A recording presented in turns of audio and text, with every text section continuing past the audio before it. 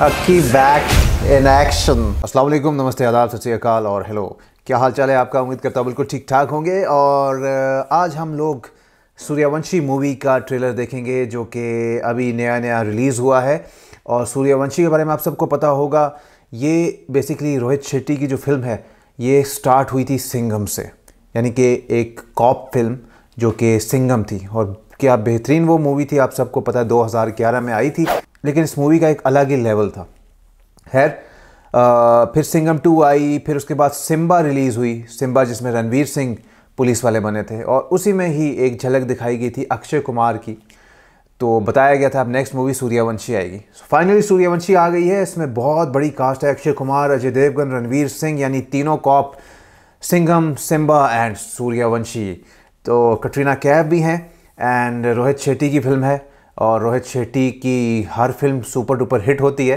And 4 minute 15 second का ये trailer है।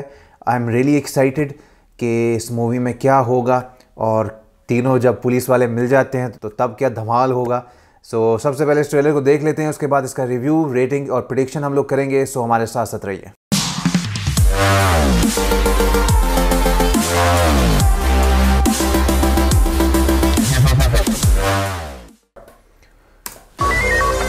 ओके।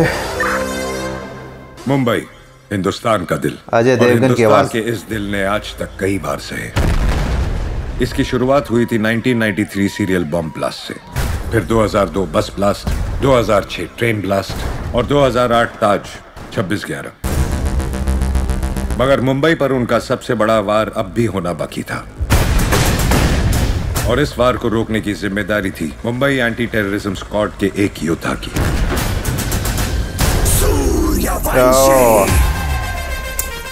अक्की का वही वाला एक्शन हीरो वाला पुलिस लुक। पासपोर्ट पे रिलीजन देखकर गोली नहीं चलाती, क्रिमिनल रिकॉर्ड देखकर ठोकती है।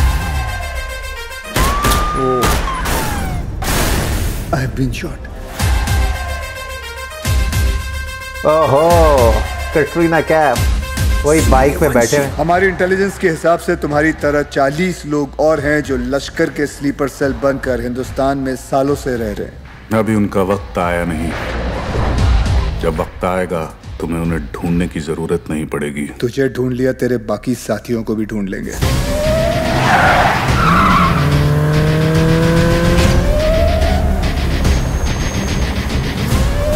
'93 में 1 टन RDX आया था, जिसमें से सिर्फ 400 किलो इस्तेमाल हुआ और पूरा मुंबई हिल गया। 600 किलो आज भी कहीं दफन है। 600 किलो। ओए होए, रोहित शेट्टी वाला एक्शन। किस्मत बदली, अब मैं हिंदुस्तान की किस्मत पलट दूंगा।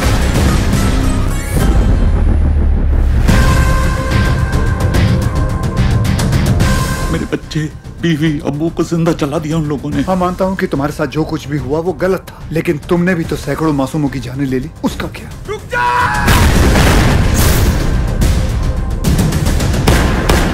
शहर में और भी पुलिस ऑफिसर्स अपना काम कर रहे हैं, लेकिन कोई भी ड्यूटी के लिए अपनी बच्चे की जान खतरे में नहीं डालता। इंटेलिजेंस ब्यूरो की थियरी शायद सही है। लश्कर का अगला टारगेट मुंबई होगा। सूर्या वो लोग कब आएंगे ये मैं नहीं जानता, पर वो आएंगे जरूर। इस बार आएंगे ना तो देख लेंगे सालों को।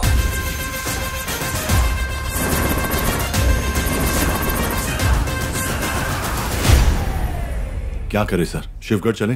ये काम एक ही कमीना कर सकता है। सिम्बा इधर अलग लेवल का धांधली चल रहा है सर।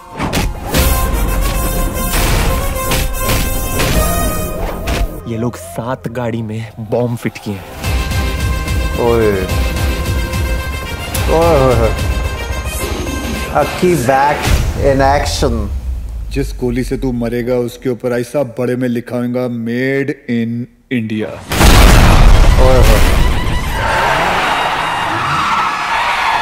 अजय देवगन। पब्लिक को मालूम है कौन आने वाला है, तेरे को नहीं मालूम? मालूम है।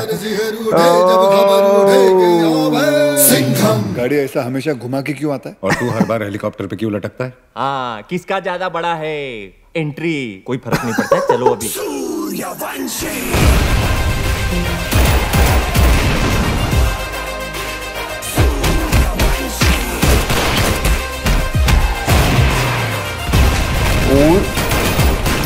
ऐसा साइड पे हुआ है। आप जानते हैं कौन है? नईम खान। 30 साल ईमानदारी से पुलिस की ड्यूटी की है इन्होंने, और अब इनका बेटा अब्बास हमारे एंटी टेररिज्म स्क्वाड का एक होनहार ऑफिसर है। ये है हिंदुस्तान के मुसलमान।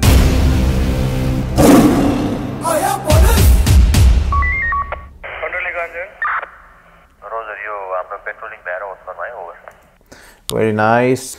तो जी Akshay Kumar is back in action, the खिलाड़ी is back and action. Rohit Shetty films का एक्शन हो गया।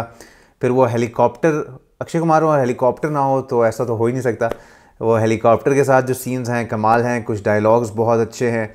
शुरू में जिस तरह एक डायलॉग था, वो पासपोर्ट पे रिलीजन देख के नहीं ठोकती, वो क्रिमिनल रिकॉर्ड देख के मुंबई पुलिस ठोकती है, तो इस तरह कुछ डायलॉग्स भी बड़े अच्छे थे। जिस तरह सारी कॉप्स वाली फिल्म्स हैं, सिम्बा होगी, सिंघम होगी, वो बेसिकली पूरी एक्शन फिल्म्स होती हैं। उसमें बीच में थोड़ा बहुत लव स्टोरी या इस तरह कुछ दिखाते हैं। तो कटरीना कैफ 2-3 सीन्स में आई हमको नज़र, और शो ये कराया है, अक्षय कुमार की वाइफ हैं वो, एक बेटी है अक्षय कुमार की, तो उनका भी रोल इतना रिवील नहीं किया, बट बेसिकली ये क्योंकि कॉप फिल्म है तो अक्षय कुमार पर ही ये चलेगी सारी। और स्टोरी वही है कि जो टेररिज्म है उसको ख़त्म करने के लिए निकले हैं, और जिस तरह एक टीम अपनी साथ ज्वाइन हो जाती है जिसमें रणवीर सिंह ज्वाइन होते हैं। फिर उसके बाद जो गाड़ी घूमते घूमते आती है, वो डायलॉग भी आता है कि अब तो आपको बताने की ज़रूरत ही नहीं कि कौन आ रहा है। एंड जैसे ही वो गाड़ी घूमती आई, मैंने कहा आ गया सिंघम। तो सबसे ज़्यादा खुशी मुझे जो हुई है, यकीन मानिए, वो अजय देवगन के आने की होती है।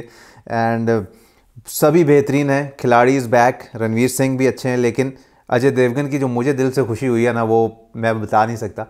And overall movie Rohit Shetty की फ़िल्म है, तो आप यही एक्सपेक्ट करें कि ये धमाकेदार इसकी ओपनिंग होगी और सुपर डुपर हिट होने वाली है, मैं आपको बता सकता हूँ। और जहाँ तक इसके म्यूज़िक का सवाल है, टिप टिप बरसा पानी का मैं इंतज़ार कर रहा हूँ, जो कि रिक्रिएट किया गया है कटरीना कैफ और अक्षय कुमार। अक्षय कुमार ओरिजिनल में भी थे, इसमें भी हैं, लेकिन रवीना टंडन की जगह कटरीना कैफ होंगी, तो वो गाना बहुत कमाल का होने वाला है। फिर सुनने में आया, इसकी मैं देख रहा था प्रेस कॉन्फ्रेंस के, अजय देवगन और रणवीर सिंह और अक्षय कुमार जो एंड में एक आता है एक गाने में, वो भी हैं। तो I am looking forward to the songs as well. जैकी श्रॉफ भी हमें दिखाई दिए, कास्ट काफ़ी अच्छी और बड़ी कास्ट है। एक हॉलीडे फिल्म आई थी अक्षय की, उसमें भी कुछ सिमिलर ही अक्षय का रोल था, और अक्षय चाहे कॉमेडी रोल हो चाहे सीरियस हो, हर किस्म के रोल बहुत बेहतरीन तरीके से निभाते हैं, इसमें कोई शक नहीं है। रणवीर सिंह हो गए, उनकी भी एक्टिंग, उनका भी टैलेंट जो है वो बोलता है, और बेहतरीन डायरेक्टर है, बेहतरीन डायरेक्शन होगी, सब कुछ बेहतरीन होगा, खूबसूरत एक्ट्रेस है, और क्या चाहिए एक मूवी को हिट करने के लिए। सो I am really excited for the movie. Let's see कि इसके सॉन्ग्स जब आते हैं तो उस पर ज़रूर रिएक्शन देंगे हम लोग। आप बताएं आपको इस ट्रेलर में सबसे अच्छा क्या लगा? सिंघम पे ज़्यादा आप खुश हुए आने पे या सिम्बा पे? सो ज़रूर मुझे बताइएगा। एंड रेटिंग इस ट्रेलर को होगी मेरी 4 आउट ऑफ 5, जो कि मेरी पर्सनल रेटिंग है। So that's it. एक और रिएक्शन के साथ आई विल बी बैक। तब तक के लिए अपना ढेर सारा ख्याल रखिएगा। अल्लाह हाफ़िज़।